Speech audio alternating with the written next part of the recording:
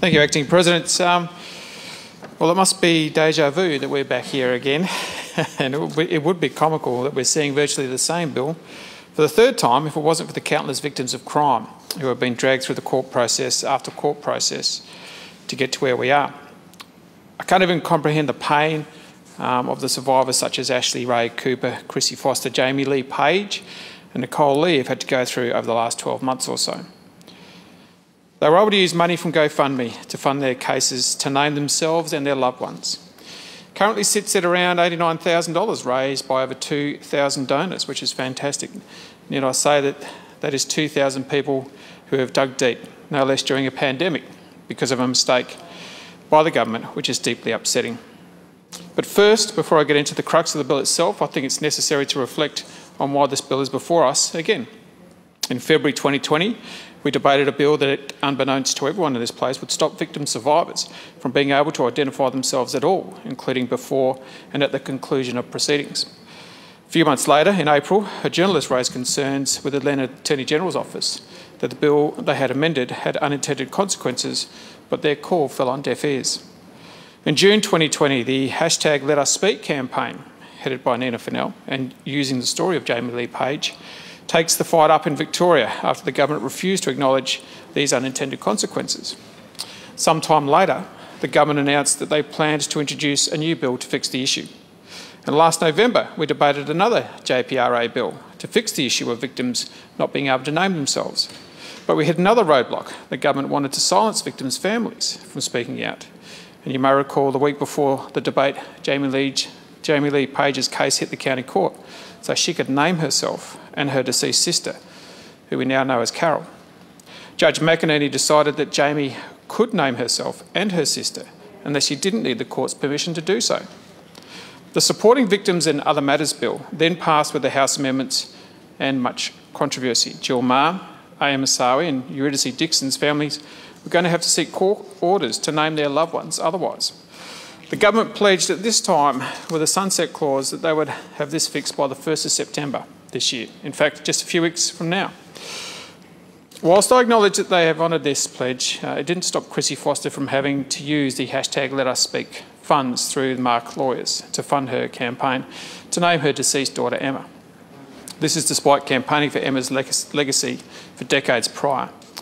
And here we are now, in September, debating the Judicial Proceedings Reports Act 2021. And I'm pleased to say that after consultation with survivors, deceased victims' families and other stakeholders, that the government has introduced a new bill fixing the mistakes made in the bill from November last year.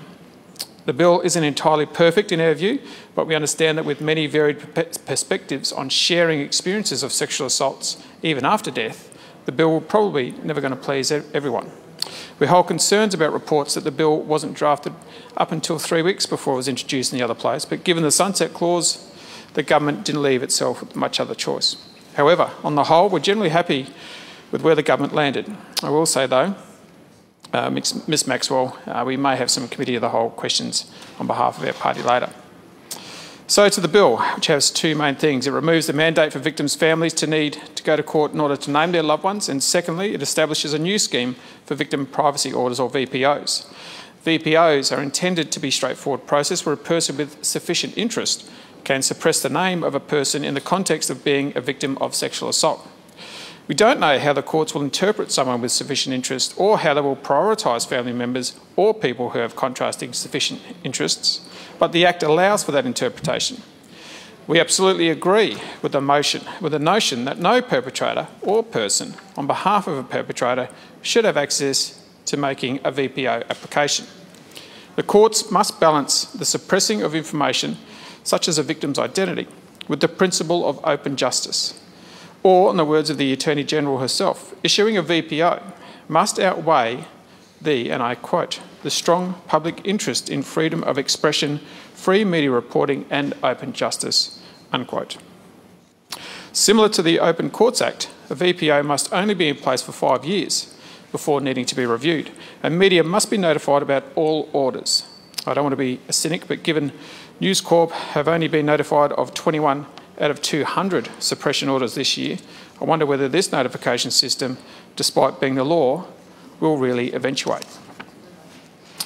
Further, we know Victorian courts frequently give out suppression orders that last much longer than 5 years and without reason. Again, this is despite it being in contravention of the Open Courts Act. On top of this, interim VPOs can be given without reason.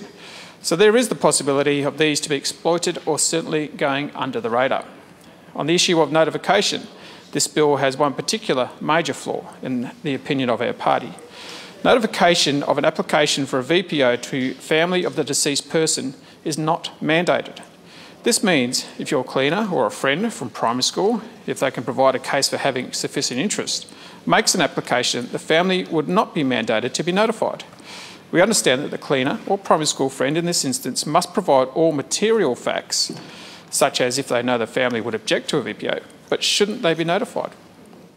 They may decide that the primary school friend has justified right to make such an application, but if not, they should have the opportunity to dispute it.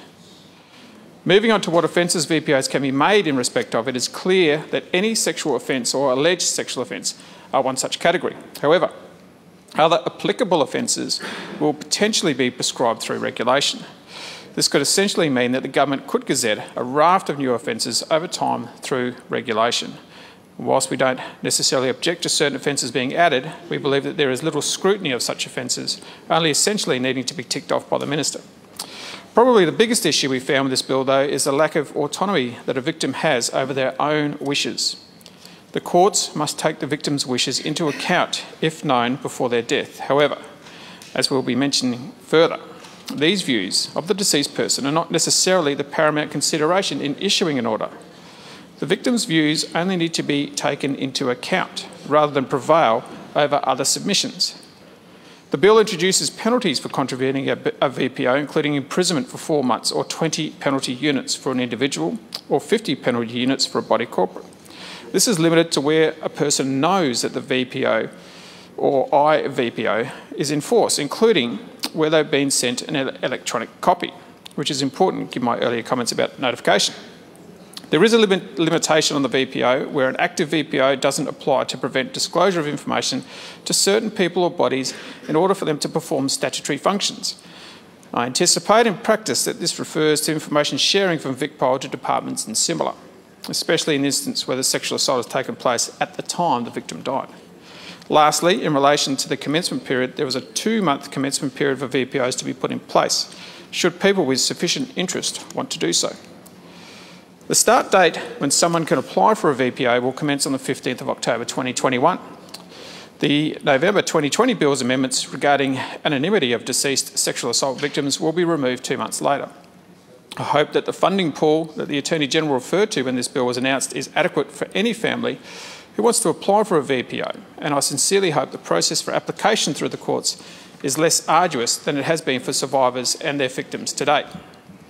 In conclusion, it's hard to believe that we're here debating the same issues for the 3rd time about how we report on sexual assaults. There's no denying that there have been some significant blunders in this legislation, but I do commend the government for persisting to finally get it right. I hope that deceased victims' families feel that they have been listened to through this process, and we're happy with this outcome. We need to share the stories of sexual assault wherever possible to destigmatise these crimes and encourage other survivors to come forward. I commend the bill to the House. Ms. Maxwell. Thank you, Acting President. I rise to speak on the Judicial Proceedings Report Amendment Bill 2021.